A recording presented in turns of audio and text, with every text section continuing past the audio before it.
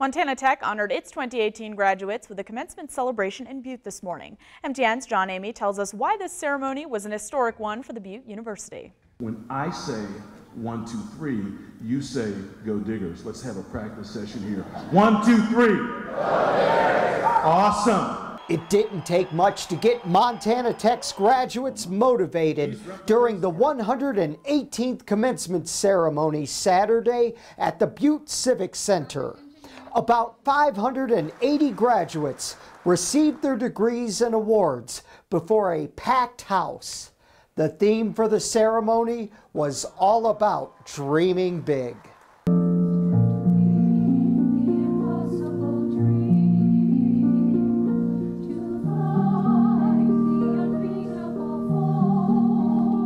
Keynote speaker Dr. Ron Layton, a Montana Tech alum who works for the U.S. Secret Service, told the students simple rules about hard work and staying humble. He stressed to the graduates that no dream is too big for which to strive.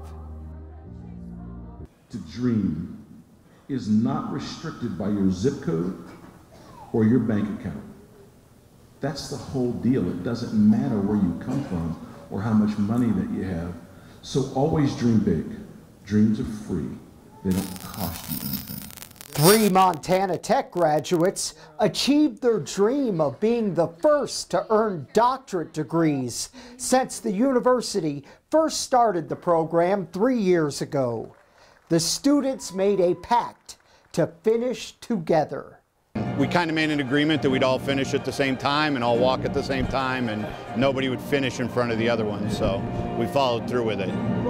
The 3 graduates say they are honored to reach the milestone of being the first 3 to earn their doctorates at Montana Tech. It's really cool to be the first PhD group out of Tech, for Butte, for Tech, for the school, obviously for our families and our friends, but it's been quite an experience. Paving the way for others to dream big. In Butte, John Amy, MTN News. And congratulations to all of those graduates. Our media